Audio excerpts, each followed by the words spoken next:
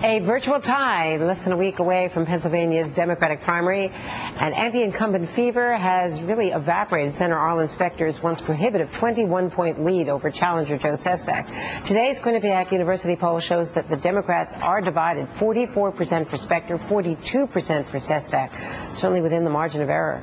Democratic Senator Arlen Specter now joins us live from Capitol Hill. Senator, this is a lot tighter than anyone ever thought it would be. What do you think is going on here? Are you having a hard time selling yourself to Democrats as a newly converted Democrat? Well, Andrea, when my opponent spends $1.5 million on television last week, you can expect him to go up in the polls. I am being received by the Democrats very favorably. The Democratic State Committee endorsed me overwhelmingly.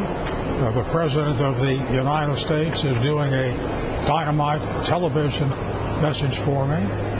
Joe Biden, whom I rode the train with for the better part of 3 decades and knows me inside out, says that I have supported Democratic values. Look here, in my tenure in the Senate, I've been independent, but voting perhaps more often with Democrats on the big issues than Republicans. I support a woman's right to choose. I led the fight against Bork, against warrantless wiretappings, against Guantanamo, in favor of raising the minimum wage. So I have been well received by the Democrats. Well, you mentioned a women's rights to choose. The National Abortion Rights Committee has now endorsed Joe Sestak. This just in from the AP says that the Political Action Committee of NARAL is now endorsing Sestak over you. Is that a big setback? Andrea, that's not news. That was done months ago. They gave me a 90% rating, but my record for women's issues is very, very strong.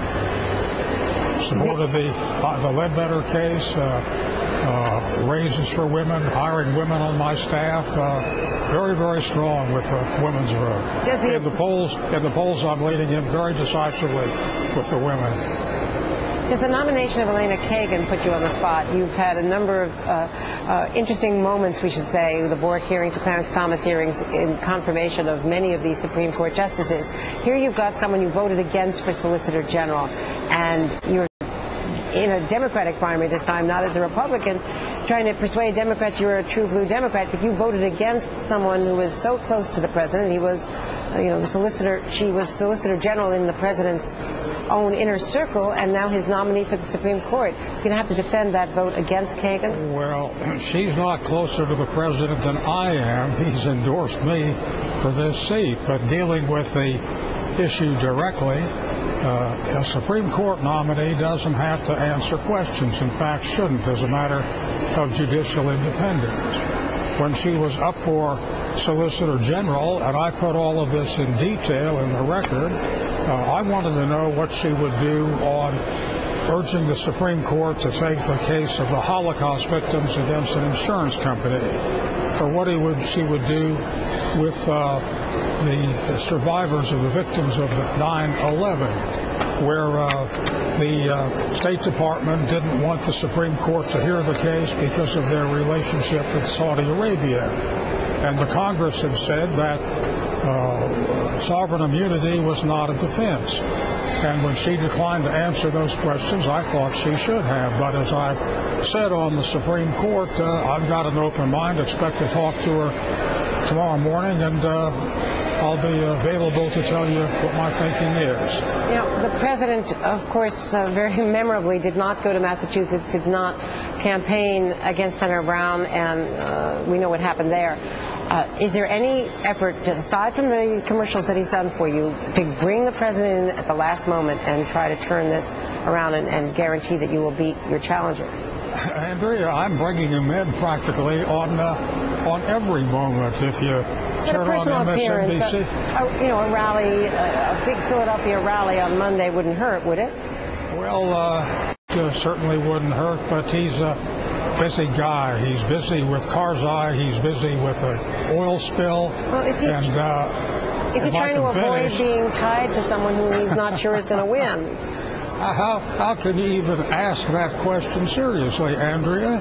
Well, he's all over radio. Might make a difference. What about Joe Biden? He was planning to be there. I know he's got, of course, the problem with Bo. Was he planning to appear for you this week? Well, he came in a few days ago to Scranton, but he's doing a lot of interviews and he's speaking up. Let me tell you something you might not know. It costs about $18,000 to bring somebody in on Air Force Two. But if your real thrust of your question, are these people for me doing everything they can, the answer is absolutely yes. You referred to the campaign ad, the Sestak campaign ad. Let me show a little bit of it because it features you and George W. Bush. Is that the ad that you think has been so devastating in the polls? Let's watch. For 45 years, Arlen Specter has been a Republican politician. Arlen Specter is the right man for the United States Senate. I can count on this man. See, that's important. He's a firm ally. But now, my change in party will enable me to be re-elected. Arlen Specter switched parties to save one job, his. Is it hard to make the sale, Senator, when you've been a Republican for so many decades? And now, most recently, last night again in Allegheny County, you said, I thank the Allegheny Republican Committee for endorsing me for the Democratic nomination. And then, great pleasure to be endorsed by the Allegheny County Republicans. Together we'll win for victory. A slip, there was a similar slip months back. Does that make it harder to say you're a true blue, although newly minted Democrat?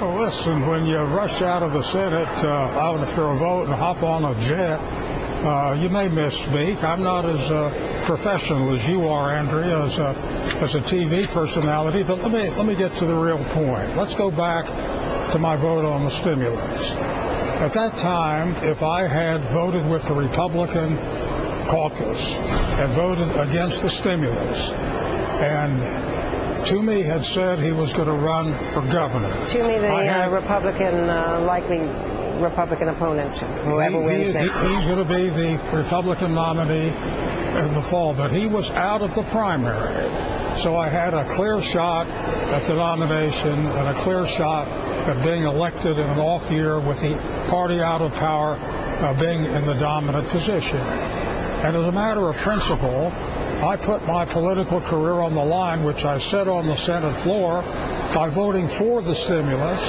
to save this country from sliding into a 1929 depression. Now, that was the breaking point. They had always called me a rhino, Republican in name only, and the Republican Party has moved so far to the right, they kicked Florida Governor Christ out.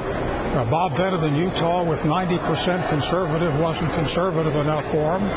You have John McCain, question as to whether he's sufficiently conservative to win a Republican primary in Arizona, so that vote was a matter of principle. And it backed up what I had done consistently, as I have specified, by voting with the Democrats more often than with Republicans. And Biden and Rendell and the president urged me to come back in and join the Obama team, and I cast the critical vote, 60th vote, to cut off the filibuster and pass comprehensive health care insurance. So President Obama, Vice President Biden, Governor Rendell, the Democratic City Committee, State Committee, and the AFL-CIO think I support democratic values, and I'm taking my case to the people, and I'll abide by their verdict, Andrea. Well, you've got a more than 40-year career in politics. How worried are you after what happened to Senator Bob Bennett? I am doing everything I can, Andrea. I'm exerting every ounce of my considerable vim, vigor, and vitality in this campaign. I'm not making any predictions. I'm just slugging it out. We know you're a fighter. Thank you very much. Always a pleasure, Andrea. And coming up next is All Forgiven.